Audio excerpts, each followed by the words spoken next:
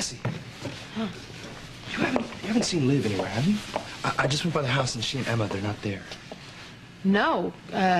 Maybe she ran an errand or something. No. I was supposed to watch Emma so Liv could come here for the meeting, but if she's not here and she's not at home... Oh, no. What? I gave her an ultimatum. Ooh, Cassie, Liv doesn't like those. Yeah, I know. What happened?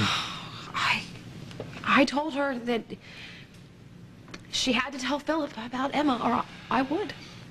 What did she say? She didn't say anything. She just looked at me and she walked away. Oh, man. Well, she couldn't have skipped town. All of Emma's things are still at the house. The stroller, the diapers, you name it. The works. So if she's... So if she's not out of town, that means that she's home. We gotta go.